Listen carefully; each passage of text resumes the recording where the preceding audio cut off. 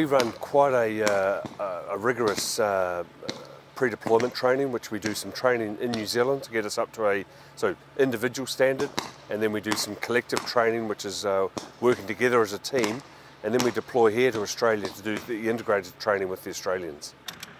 Working with the Australians is an excellent opportunity to be working together. We both bring a uniqueness to the deployment, and we bring some unique strengths which are great to enhance our capabilities. As part of Operation Manawa, it's a building partner capacity of the Iraqi Security Forces. So we're providing soldiers to go to Iraq and train the Iraqi Security Forces to be able to fight and operate in their own country. So we're deploying soldiers to Iraq to build their capacity to be able to treat the threats in their country.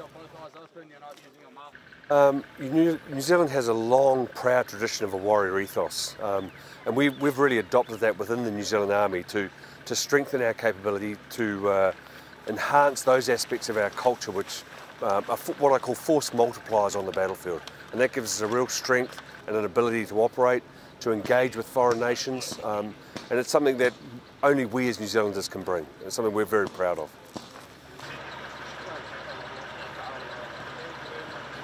As the Land Component Commander, I have the best job in the New Zealand Army.